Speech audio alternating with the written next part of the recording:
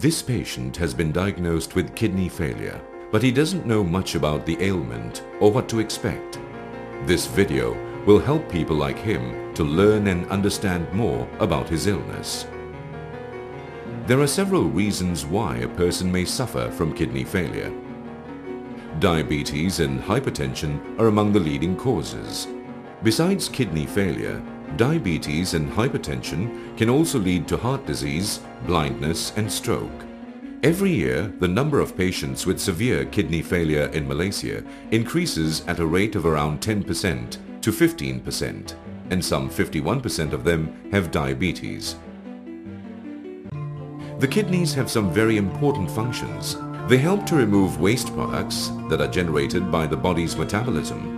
They also help regulate water and chemical imbalance and produce important hormones to regulate blood pressure, hemoglobin level and maintain healthy bones. Besides diabetes and hypertension, other causes of end-stage kidney failure include inflammation of the kidneys, glomerulonephritis, stones, hereditary illness such as polycystic kidneys, abuse of painkillers, and infections. When the kidneys fail, the patient becomes sick due to the accumulation of toxins in the body. The patient also experiences excessive water retention and will usually feel tired, have poor appetite, swelling of the legs, and develop shortness of breath. If the symptoms become worse, they can lead to fits and unconsciousness.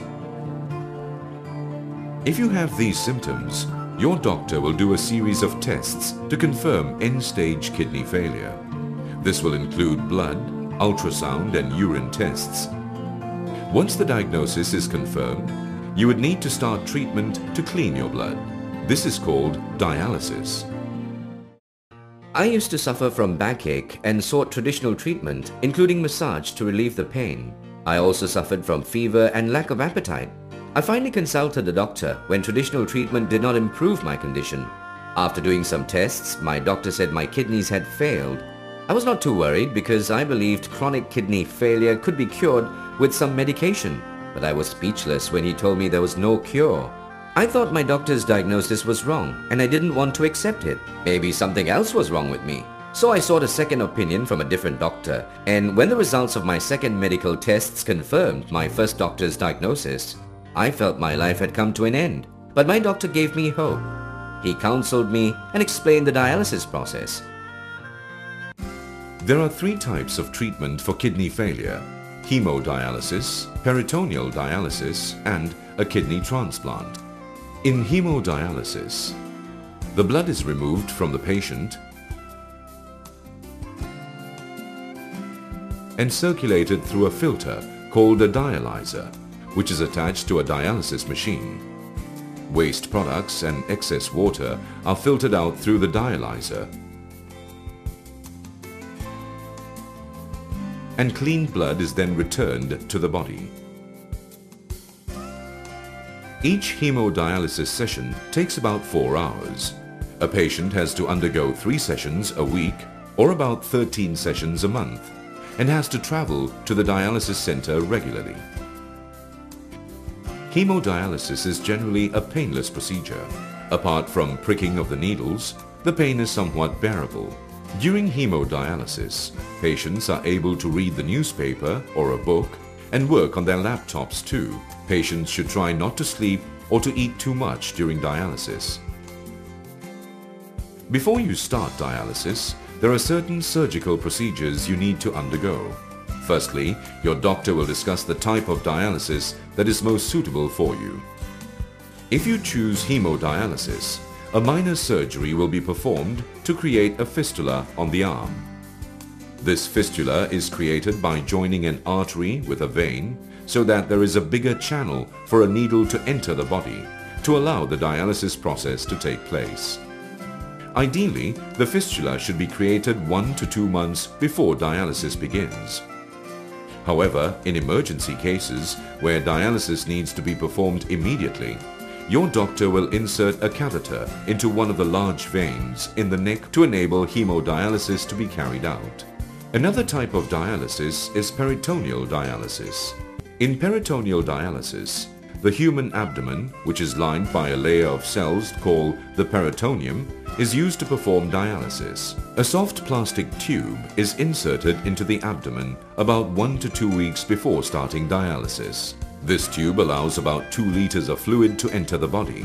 The fluid, which is left for 4 to 6 hours, acts to extract the toxins and excess water from the patient's body.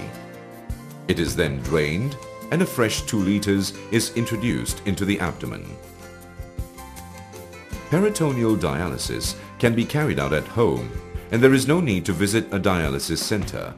Besides this, the patient does not need surgery for an AV fistula. This patient chose peritoneal dialysis because he lives far from the dialysis center. However, he has to exchange the fluid 4 times a day at home. Can be inconvenient at times. Peritoneal dialysis is completely painless. Although there is a tube in the patient's abdomen, it does not interfere with his daily life, and he can carry out dialysis at home or even during his working hours. All he needs is a clean room with a table and a tap nearby to wash his hands. Your doctor will consider your lifestyle and if you have any other related medical problems, as he helps you to decide if hemodialysis or peritoneal dialysis is most suitable for you.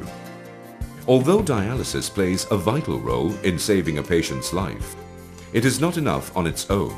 Patients must supplement dialysis with medication prescribed by their doctor and follow a strict diet.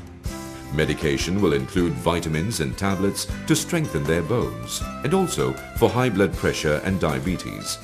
Most patients will also need regular injections to help maintain the red blood cells in their blood.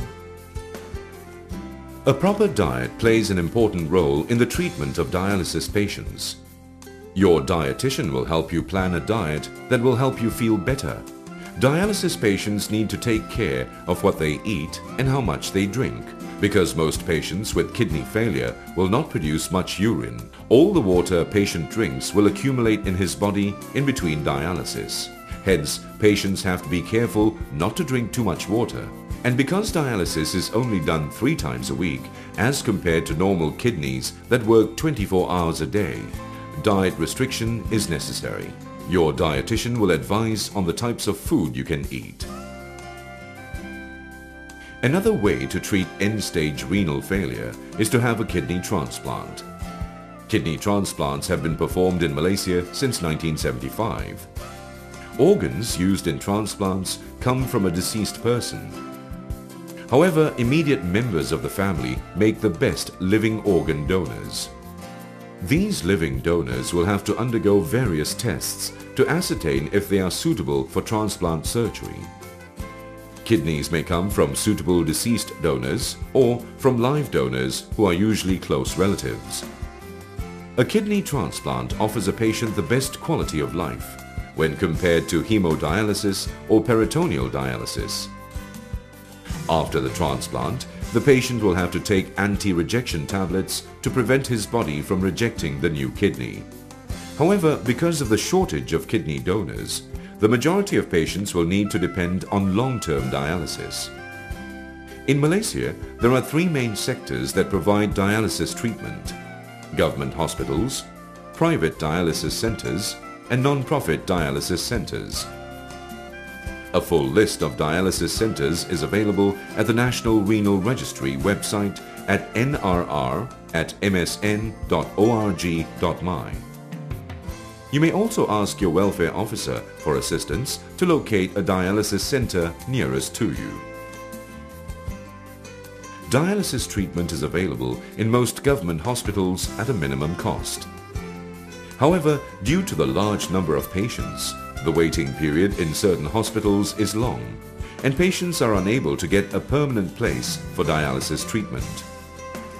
Treatment in private dialysis centers is available in most major towns, but the cost varies from center to center and may range between 150 ringgit to 250 ringgit per treatment. At non-profit dialysis centers, patients are aided by a 50 ringgit government subsidy. Hence, patients only pay 60 ringgit or less for dialysis treatment according to the rate charged by these centers. This government subsidy is paid directly to non-profit dialysis centers for eligible patients. Various organizations or agencies also make payment for a patient's dialysis treatment. These organizations or agencies include SOCSO, Social Security Organization or Perkeso, JPA, Jabatan Perkhidmatan Awam, Public Services Department, statutory bodies, Baitul Mal or Majlis Agama Islam, state religious departments, employers according to the terms of employment, and insurance companies. You should contact the welfare officer at your hospital or the human resource manager at your place of employment to find out your eligibility. It is important that kidney failure patients learn about their ailment and its treatment. Be fully aware of the treatment you are receiving, and if you are unsure of anything, just ask your doctor. This will allow you to fully understand the course of treatment and follow your doctor's prescription. It is a good idea to maintain a report card on your progress to know how well you are doing on dialysis. Emotional support from family members is also important because patients undergoing dialysis can be under stress when they are not well. Furthermore, good family and social support is very important to help patients improve their overall health. Once you feel better on dialysis, there are a few physical exercises that you can do. Physical exercises have been proven to benefit patients in many ways. For instance, you will become more energetic and have a better appetite. Regular physical exercise can also help to control some medical problems like high blood pressure and diabetes. Many patients on long-term dialysis are able to return to work and become self-sufficient, improve their self-confidence and self-esteem, and enjoy a better quality of life. You may want to discuss your health issues with your employer, as this will help both parties come to a favorable decision regarding the type of job that is suitable for you.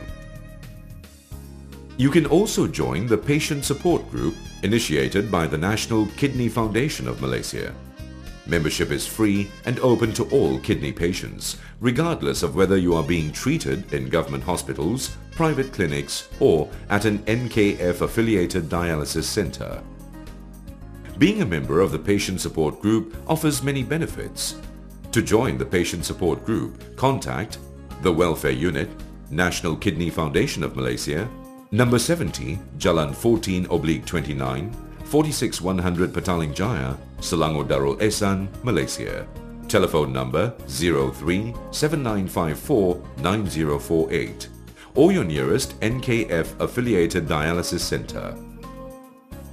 Having end-stage kidney failure does not mean you cannot enjoy life.